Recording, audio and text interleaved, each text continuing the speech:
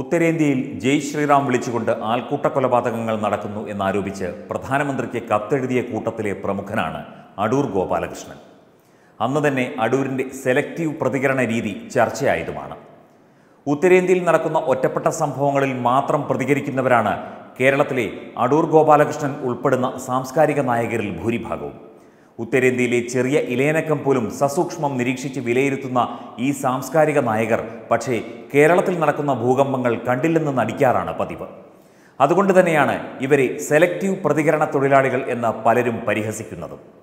എന്തായാലും ഇത്തവണയും വടക്കുനോക്കി പ്രതികരണ യന്ത്രങ്ങൾ പതിവ് തെറ്റിച്ചിട്ടില്ല.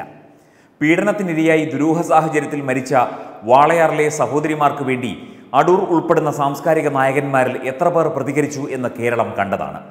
ആ പെൺകുട്ടികൾക്ക് നീതി ലഭിക്കുന്നതിനു വേണ്ടി നാളിതുവരെ വായ തുറക്കാതിരുന്ന സംവിധായകൻ അടൂർ ഗോപാലകൃഷ്ണന് ഇപ്പോൾ 2 CPMകാർക്കെതിരെ UAPA ചുമത്തിയപ്പോൾ പ്രതികരണശേഷി തിരിച്ചു കിട്ടിയിരിക്കുന്നു. മാവോയിസ്റ്റ് പ്രവർത്തകരായ ഈ സജീവ CPM പ്രവർത്തകരെ വിദ്യാർത്ഥികളെന്ന് മാത്രം അഭിസംബോധന ചെയ്താണ് അടൂർ പ്രതികരിച്ചിരിക്കുന്നത്. ഇവർക്കെതിരെ UAPA ചുമത്തിയ സാഹചര്യം തെറ്റാണെങ്കിൽ തിരുത്തണമെന്നും അടൂർ പറയുന്നു. ഭരണകൂടം വ്യക്തികൾക്കെതിരെ മാറരുത്. ഏത് തരത്തിലുള്ള പുസ്തകം വായിക്കാനും എഴുതാനും ജനങ്ങൾക്ക് സ്വാതന്ത്ര്യമുണ്ട്. വിധ്വംസക പ്രവർത്തനങ്ങളാണ് എന്ന് ഉറപ്പാക്കാതെ പോലീസ് UAPA പോലുള്ള കേസുകൾ എടുക്കരുതെന്നും അടൂർ പ്രതികരിച്ചു. ഏത് തരത്തിലുള്ള പുസ്തകങ്ങൾ വായിക്കാനും എഴുതാനും ജനങ്ങൾക്ക് സ്വാതന്ത്ര്യമുണ്ട്.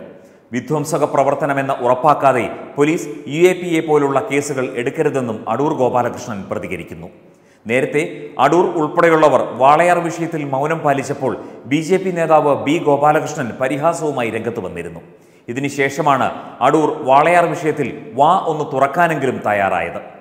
അടൂർ ഗോപാലകൃഷ്ണനെ വാളയാർ സന്ദർശിക്കാൻ ക്ഷണിച്ച് BJP നേതാവ് B ഗോപാലകൃഷ്ണൻ തുറന്ന കത്തും എഴുതി. വാളയാറിലെത്തി ദുരന്തം നേരിട്ട കുടുംബത്തിലെ മാതാപിതാക്കളെ ആശ്വസിപ്പിക്കണമെന്നും അതിനായി എല്ലാ സൗകര്യവും ഒരുക്കാൻ തയ്യാറാണെന്നും അദ്ദേഹം അടൂരിനുള്ള കത്തിൽ പറഞ്ഞു. മറ്റ് സാംസ്കാരിക നായകരെ പോലെ അല്ലല്ലോ താങ്കൾ.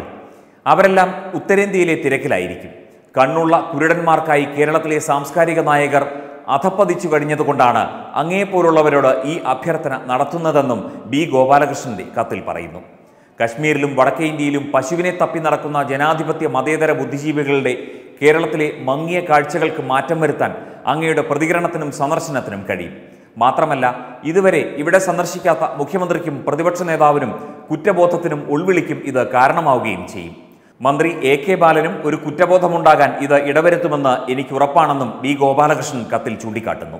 തീർച്ചയായും കേരളത്തിന്റെ ശബ്ദമായി താങ്കളുടെ പ്രതികരണവും സന്ദർശനവും മാറുമെന്നും കത്തിൽ ചൂണ്ടിക്കാട്ടിയിരിക്കുന്നു.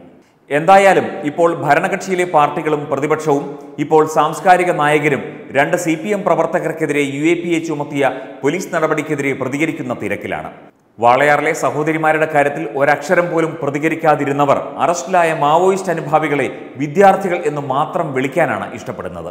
പോലീസ് പറയുന്നതൊന്നും കേൾക്കാതെ UAPA ചുമത്തിയെന്നും അറസ്റ്റ് ചെയ്തുവെന്നും തെറ്റെന്ന രീതിയിലാണ് സാംസ്കാരിക നായകരും സോഷ്യൽ മീഡിയയിലെ മനുഷ്യാവകാശവാദികളും പ്രതികരിക്കുന്നത്. എന്തായാലും അടൂർ ഗോപാലകൃഷ്ണൻ ഉൾപ്പെടുന്ന സാംസ്കാരിക നായകന്മാർ നടത്തുന്ന സെലക്റ്റീവ് പ്രതികരണങ്ങൾക്കെതിരെ സോഷ്യൽ മീഡിയകളിൽ തന്നെ രൂക്ഷ വിമർശനങ്ങളാണ് ഉയരുന്നത്. Web desk Tatwamayi news.